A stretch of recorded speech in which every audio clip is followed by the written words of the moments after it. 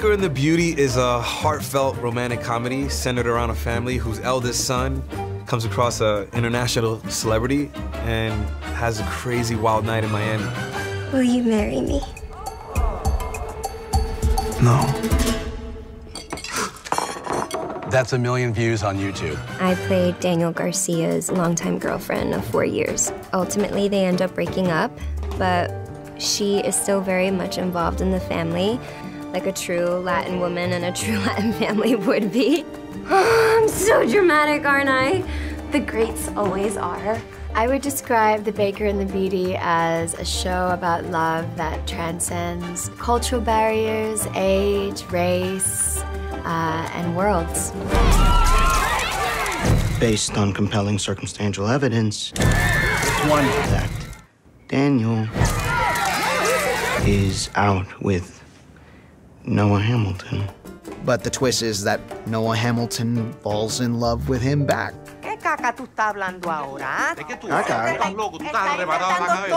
I know it sounds crazy, okay, but his story checks out. And then this celebrity comes into our life through my oldest son, and it starts kind of changing the dynamics of my family a little bit. Dad, what happened? Your girlfriend happened. The hashtags. She's changed our lives. And from there, chaos ensues. That's the best way to put it. You know, with celebrity being so huge, you know, in our society now, it's like, well, what would happen? What does that look like? Most people, when you ask them to do something new, something they know nothing about, and they're totally afraid to look foolish. But you... Careful. You're fearless. Thank you. She feels the same insecurities that other people might feel about their worthiness to be loved. Is love gonna ever happen for her? Does that kind of love really exist? Her life is a fairy tale, but what she doesn't have is happily ever after.